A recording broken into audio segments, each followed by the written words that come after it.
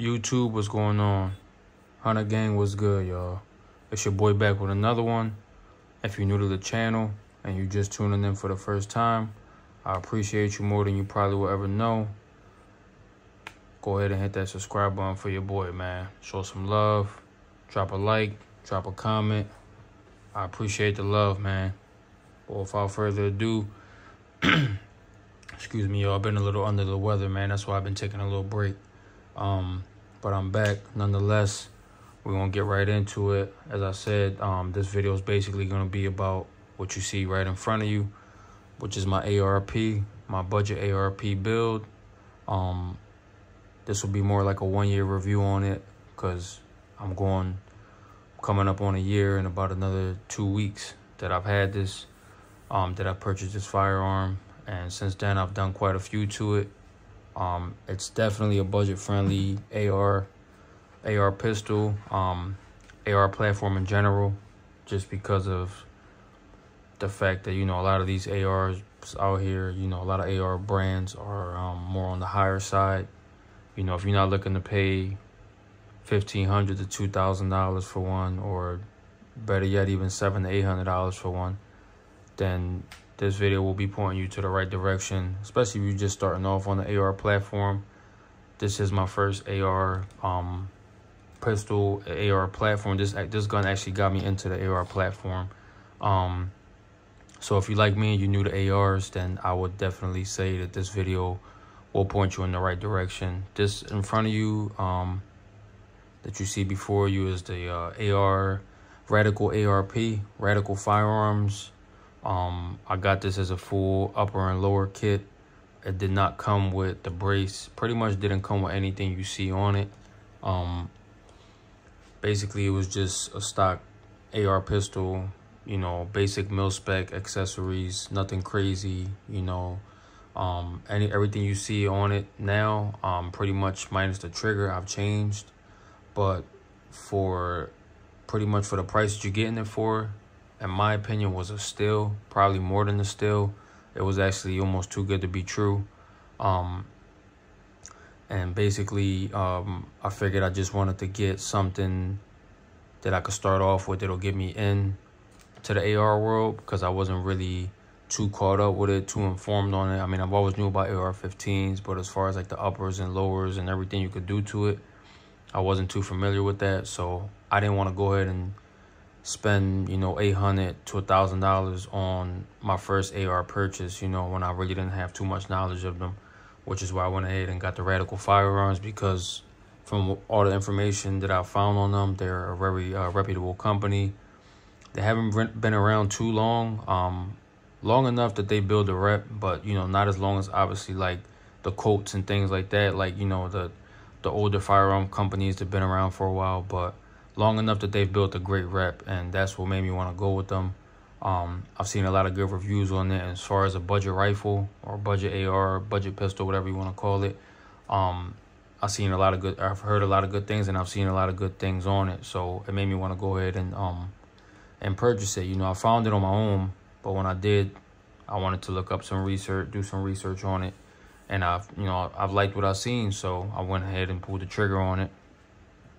And like I said, man, if you're new into the AR world, if you're just getting into ARs, I would say go for something like this. Don't listen to anybody else. Don't think that you got to spend $1,000 to $1,500 on an AR, you know, and get the best of the best, top of the line. You don't really need that, especially if you're not going to be in competitions and things like that. You just want to go to the range and let some rounds downrange, then this is something right here for you.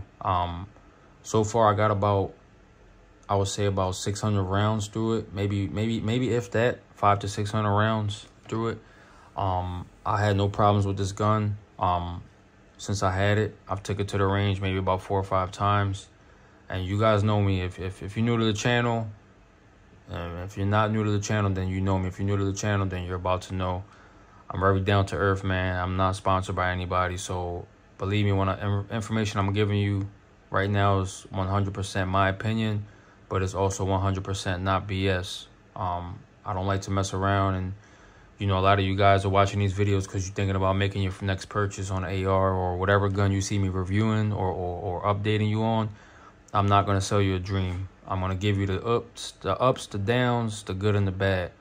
So believe me, if I'm telling you about something, this is 100% the truth. I'm not going to give you anything that's not truthful. Just because I'm going out, I'm spending my hard-earned money on this. My channel's not monetized. Like I said, I'm not sponsored. You know, at the moment, I'm not monetized. I'm not sponsored by anyone. And even if I was, you know, that'll just be something that they will have to understand, is that I'm an honest person. And I don't want to give you guys something that's not good, you know, and make you go out and spend your hard-earned money on something that I'm just, you know, bigging up because I'm getting paid for it. I don't want to do that. If I have to do that, then I'd rather not be sponsored. But nonetheless, you know, basically this is my opinion, solely based on my opinion. Some people might give you a different opinion on this platform or this specific brand, Radical Firearms, and they might tell you different. But I'm going to give you my opinion, you know, based on my experience since I've had this firearm. So like I said, I've had it for about a year. I've took it to the range about 4 to 5 times. Got about 500 to 600 rounds through it. Could be more, could be less, but I know it's in the ballpark of around 500 to 600 rounds. I've had no issues with it. I've ran a bunch of different ammo through it, 223 and 5.56. It's done me well, and that basically just goes to show you, you know, that those are points that I'm also going to give you of why I think it's worth trying out a budget rifle for your first purchase, especially if it's your first, like I said, your first AR purchase. Go for something budget friendly, because, you know, if it's reputable, you're going to get a good experience from it. And I've gotten a great experience from this. The only thing I would say is my first trip to the range, I had a few times where it kept locking back on me. It wasn't like a failure to feed or nothing like that. It's just the charger handle kept locking back, like the first, maybe like the first 20 rounds. That was my first trip to the range. So for me, it was more like a break-in period.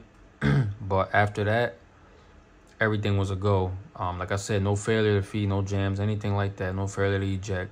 Everything was great. I ran, like I said, I ran countless different type of ammos through it. Brands, PMC, Browning, excuse me. There's a couple different ammo brands that I ran through. Right off the back, I couldn't tell you, but I know for one, those were, it was different kinds. Like I said, 223 and 5.56. So the guns done me great. The firearms done great. Like I said, as far as the attachments go, this build probably costed me way less than $1,000 for sure. The gun itself was about $400. The AR pistol itself, like I said, it didn't come with any attachments. Everything you see on it, I put on. So the brace was probably the most expensive thing I bought for it. The brace ran me about, I think it was about $200. Might have been a little less from what I remember. The flip up sights that you see right there, and the optic is the same exact brand. It's I think it's Tacticon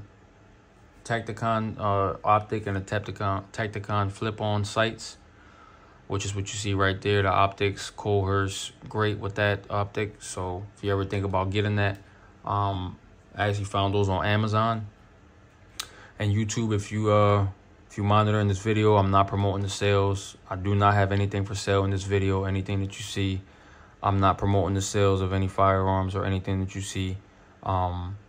I don't have anything for sale. So just in case, I don't want to get blocked or shadow banned or anything like that. Just trying to get the information out there to my viewers and my subscribers on, you know, how to get a good deal. But as I said before, I don't have anything for sale. So with that being said, right back to it. Like I said, the most expensive thing is probably the brace. The grip I got is a mag pull, and then you see here I got the hand stop mag pull and grip was a combo. I got those two together. And then I also got the Olight. This is the Olight Odin Mini. This is not the one with the green laser. This is just a flashlight. And then you have the pressure pad right there. I actually did a video on this solely just for the purpose of the light, the tactical light. So if you want to go check that out, man, I will really appreciate it. And you could get some information more on this. But pretty much all the attachments you see are relatively inexpensive. I just wanted to change out a few things and kind of make it like my own, which is why I did that. And as you can see here, I got the Radian Raptor charging handle. that was relatively inexpensive. That ran me about 70 bucks. For an ambi charging handle, you can't beat that. I mean, in my opinion, I didn't really like the mil-spec one that came with it. It was kind of more like on the rough side, and I didn't like the fact that you could only charge from one side. So this is ambi, so you could charge it from either side now. I love that. Got the, see it, they both move when you push it. But yeah, so pretty much that's it. The only thing I think I have left that I would do to this, honestly, I may change the dust cover to a Magpul dust cover. Only because this one, it seems like it might be rusting. I don't know if it's me. You probably can't tell in the video, but I'll probably go for like a more quality dust cover, and I know Magpul has one, so I might get one. And last but not least will probably be the trigger. I'm not a trigger snob. I don't really care much for triggers. I feel like you could be good with any trigger if you practice, just as well as you can be good with any gun if you practice. But I just want like a flat face trigger, so that's kind of why I want to change it. But as far as the break on this, it's not bad. Relatively, it's great for me. I guess maybe it's because I'm new to ARs. Maybe obviously if I try something more expensive, I might like it more just because of the quality. But for a budget rifle, you can't beat it. The trigger's fine with me. Other people might tell you different, but like I said, I really will only change it just because I want to. I want a flat face style trigger. I don't know why. It's just something about the flat face. I like them more. So that'll probably be the only other thing I'll be changing aside from the dust cover and the trigger, and I think I'll be done. I like it. Some people might hate it. It's a relatively basic build, nothing crazy, as you can see here. Trying to get the whole thing in the video. And if you guys are wondering, this is a 10.5-inch barrel. I believe Radical Firearms also makes this in a 7.5-inch. I didn't know that when I bought the 10.5-inch, but I'm also not mad that I got the 10.5-inch because I didn't want to go too small. But at the same time, I do like those 5-inch ARPs. That'll probably be something that I will add to the channel eventually. I would like a micro, but I do like this 10.5-inch because it's still great at distances. I'm not really too big on long distance shooting, I won't lie. Like I'm some type of hunter or something like that. Like when I go to the range, I normally train at like 5 to 10 yards. But when I first took this, the range that I went to was 15 to 20 yards. If you wanted to shoot like a rifle, you couldn't shoot anything closer. It had to be 15 yards minimum. So I was hitting around 15 yards with this, great, with no problem.